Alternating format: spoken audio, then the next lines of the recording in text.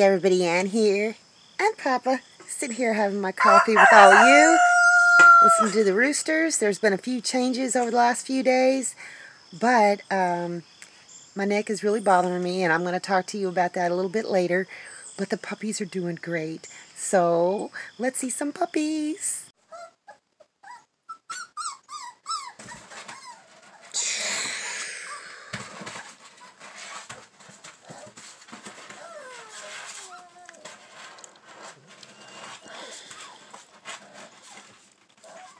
Hey, Papa, would you mind letting the puppies out? Good morning, beautiful puppies. Okay, we're gonna go out. Yes, we're gonna go out. Okay, puppies, go potty. Oh, good, Junior. This one's going too. You just can't see it. Good, Junior. You went potty. Good puppy. Oh, I gotta bring their food out. Alright, puppies. Look at these little chow hounds. It's not even 7 a.m. yet, and I've already been up 3 times. No, not 3 times. 2 times during the middle of the night because they whine and whine and won't stop whining until I let them out. Which is a good thing because they're just telling me they need to go potty. They're very good puppies. Let's see what happens. Papa's like, I'm not so sure about these puppies yet.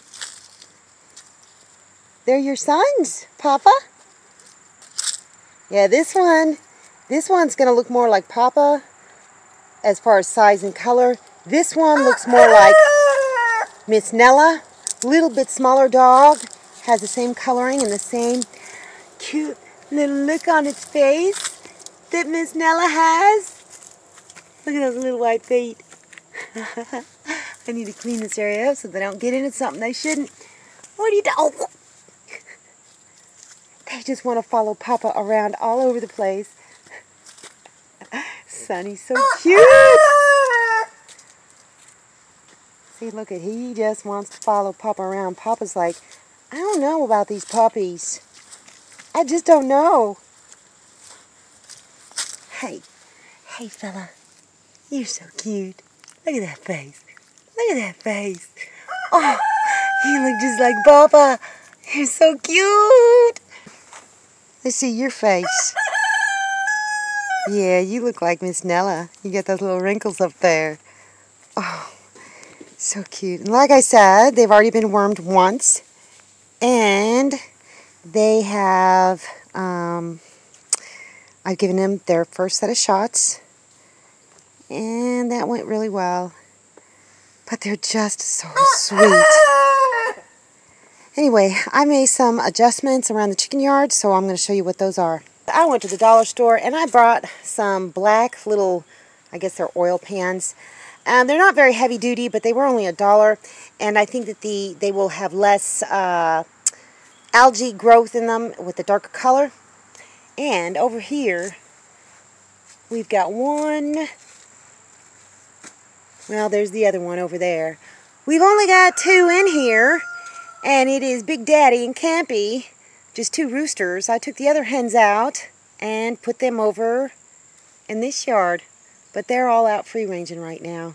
I decided to put the 2 hens in this yard because Romeo's crew, he doesn't have enough hens. Coco is missing a lot of feathers around her saddle area to the point of bare skin, and I just don't like it. So there's a couple hens that I put in here. There's Beauty, and I call the other one Scarlet because she's pretty too.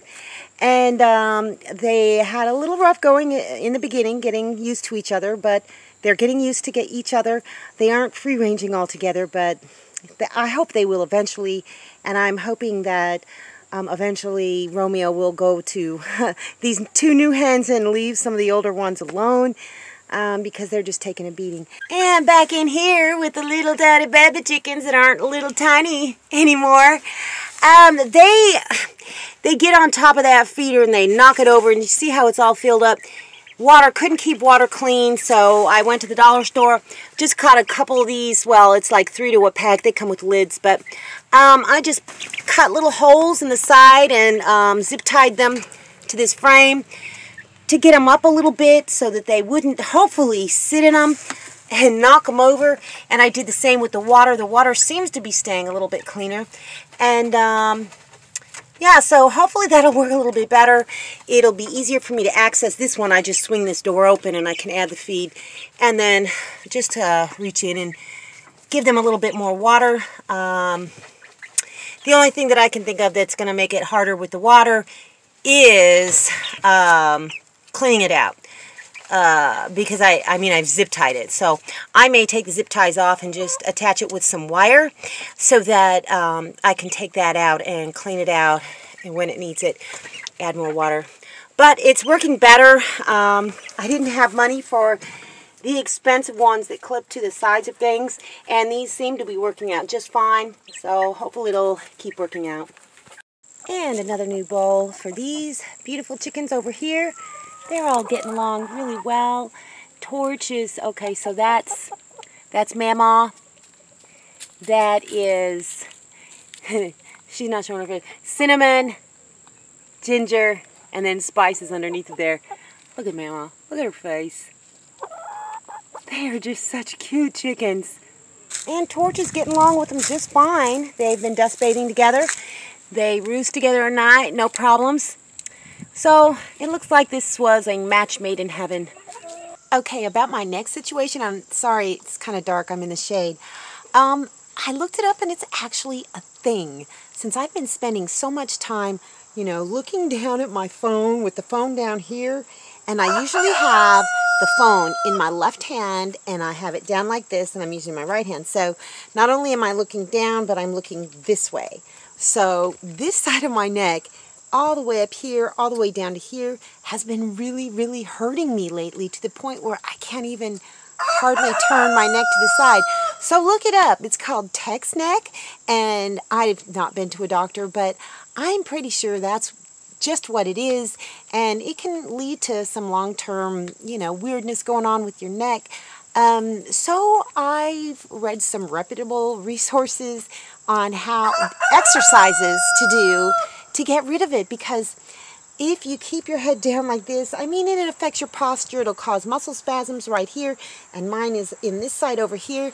So instead of looking down like this, I'm changing to holding my phone in this hand and looking up and doing this.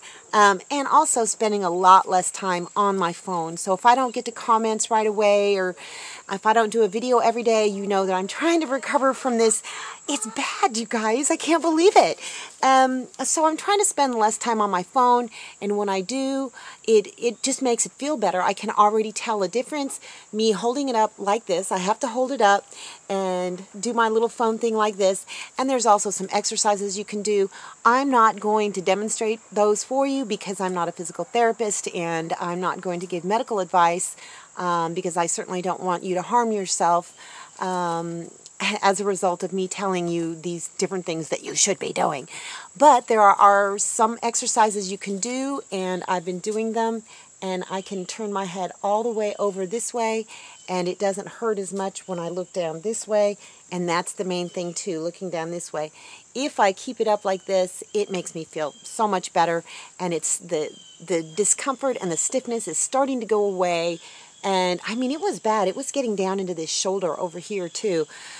So, yeah, I mean, in this day and age, everybody is looking down at their phone. Not only can it cause problems in your neck, but your back and your shoulders. People are like hunched down like this all the time looking at their phones. Well, you know what? Get off your phones. Either that or hold your phone up. Find a way. When I'm just like watching a movie or something, I think what I'm going to do is get my tripod that my phone is on right now. This is an old phone. And keep the screen at eye level so that I don't have to hunch over and experience this. It's been going on for a few weeks now, and it's actually gotten worse.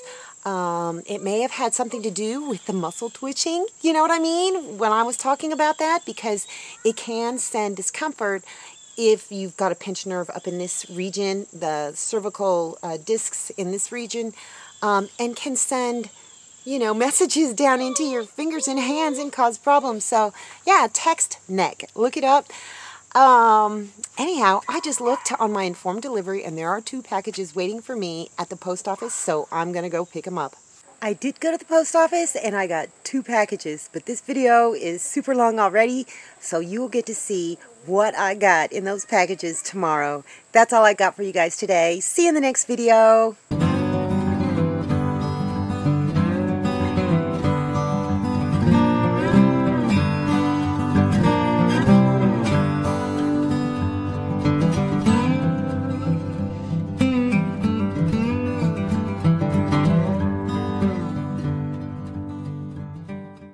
Thanks for watching, everybody. I hope you enjoyed the video. Make sure you like, subscribe, hit the bell, and y'all have a good one.